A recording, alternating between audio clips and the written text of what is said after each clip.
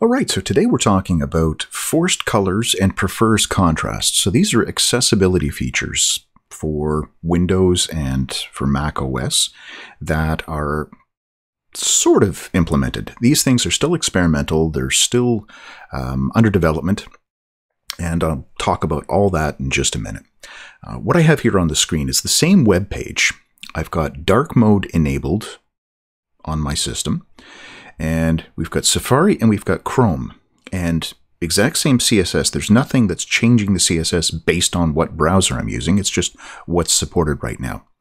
Now I'm using a bunch of the system colors, and if you're looking for more explanation, more detail on that, I recently did a video on system colors. You'll see the link up at the top there.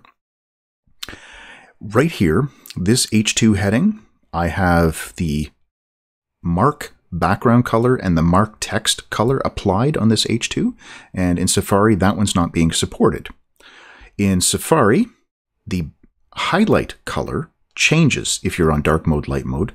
The standard system color for highlight doesn't change in Chrome based on that. So if I jump into my settings here, in my system preferences, if I go into general and I change this to light, you will see here it's the same highlight color in light mode, but when I switch over to dark, that's when I'm losing contrast here. So this isn't working on Chrome. So that's something that you might want to adjust with these media queries that we're going to be talking about. All right, so that's the general setting, switching between light and dark. And in the accessibility section, if you go into display, right here, there's an increase contrast. And you can see it changes the Chrome around here. There's nothing on my page that's changing currently because I haven't written any CSS to do that. But this is how you could increase the contrast. So if you have an accessibility of vision issue and you're looking to improve the contrast of the page for yourself, this is the setting right here to do it. Increase contrast inside of display. So I'll be toggling that and toggling light and dark mode as we talk about these things. All right, set that aside. Jumping into our code here, you can see things have a lot of borders and highlighting. That is what VS Code does with the increased contrast mode. So if I turn that off, there we go. This is back to not requesting increased contrast. Now, what I was showing there is the macOS settings. On Windows, there is a section in the settings for you can request high contrast mode. So it's a setting that's been around in Windows for years and years and years. And if you enable that, we can now target that in CSS. So my page right here is connected to this CSS file. And I have a few media queries down here at the bottom. I've got nothing inside them right now, just some comments. But forced colors active or forced colors none. Those are the two values for the forced colors media query that apply to Windows. In Windows, if you enable this high contrast mode, this is what's going to be activated. It's going to say, oh, okay, yeah, you've got forced colors active turned on. And it's going to change which system colors are going to be applied by default to elements in your page.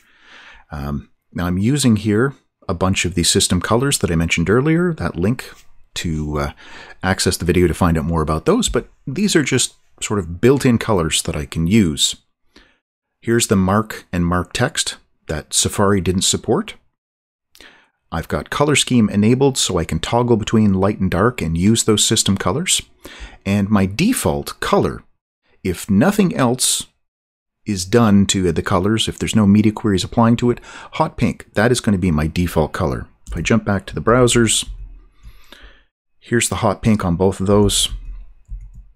Here's the hot pink on the H2 in Chrome. So we have these three things right now that are using that default color that I've got applied. Okay, so forced colors active. This is really for Windows only at the moment. Forced color adjust is a way that you can leave this to auto or none. If it's auto, then the person turns on the forced color, the high contrast mode, and your CSS will be changed automatically by the system. It'll change the system colors. If you put this in here, if you say forced color adjust is none, it will ignore the fact that the person has the high contrast mode turned on. Now, this isn't intended as a way for you to skirt accessibility to say, you know, I don't care if you want high contrast mode, I'm going to use these colors. You need to really think about what you're doing with the force color adjust. If there's something that you know is not going to work well across all the browsers, like, for example, that light blue background with white text. So in situations like that, you might want to say, you know what, ignore what the system is trying to do. I can improve the accessibility. I can improve the contrast myself. So I'm going to disable it for this element, and I'm going to specify what colors I want to be used at all times. Maybe just the colors changing, or maybe it's the background. But whatever the case is, this is for you to target and fix problems, not to skirt or get around accessibility. I just want to be very clear about that. Okay, now, the forced colors, what it's doing, this is supported Chrome, Edge, IE, Firefox, and really we're talking about Windows because Windows is the one with that high contrast mode. It's not that setting for increased contrast on Mac. Mac will just ignore this entirely. It doesn't matter what browser you're on. But you can put in some CSS. And just for your reference, this is a list of the properties that are affected when you go into high contrast mode. These are the colors that get changed. And these are some other properties that can be impacted. So box shadow, text shadow are both going to be forced to have the value of none. It doesn't matter what you've set, it'll turn those to none. Background image, as long as you're not using a gradient, if you're doing an image, it'll be left alone. With the image, if you're using a gradient, it'll turn it to none. Color scheme will be forced to this, and the scroll bar colors will be turned to auto, even if you set something else. So that's what's happening with the high contrast mode, with this forced colors, if that is turned to active.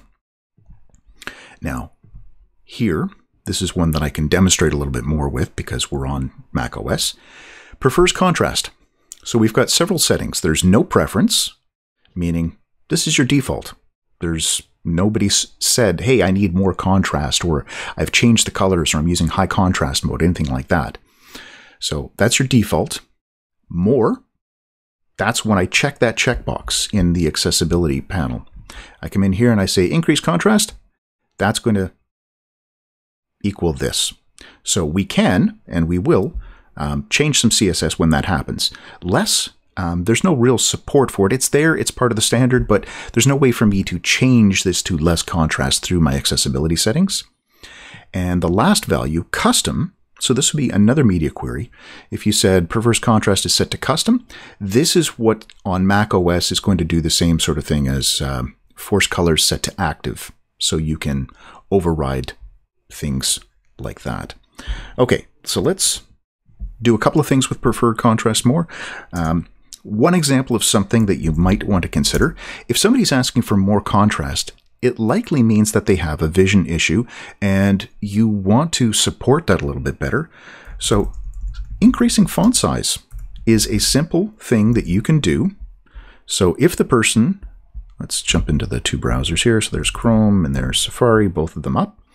When I check the checkbox for increased contrast, I'm changing my default size on the HTML element, and because I'm using REMs for all of my font sizes, those will automatically cascade down and I will get increased sizes, which makes it much more readable. Even here, where I've got this terrible situation in Chrome because it didn't change the highlight color that I had a system color in there.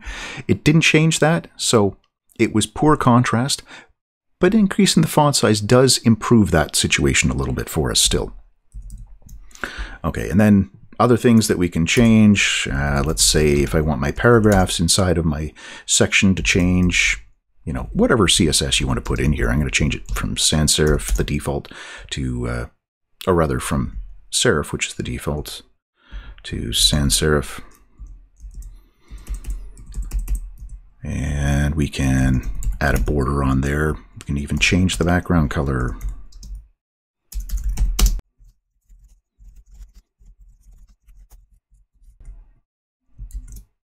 And there we are. So we've got increased visibility, increased contrast, And we've hard-coded the colors because we know that there's that difference between things. If we're using the system colors, it's not perfect yet. As I said earlier, this is all still experimental. It's still under development, how all these system colors are going to be implemented.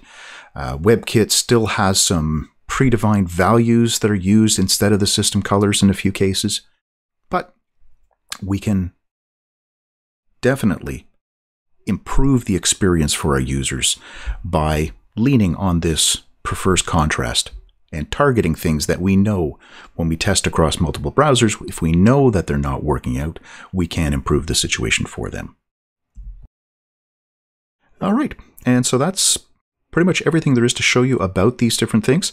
I encourage you to experiment with them. If you're looking for a copy of this code, if you look down in the description of the video, you will find a link to the code gist that has all this CSS, and I encourage you to experiment with this. Try it out in different browsers. If you've got access to a Windows system and a macOS system, try it out on both and get the force colors thing to work. And be sure to try out the force color adjust set to none to see if you can override things that way too.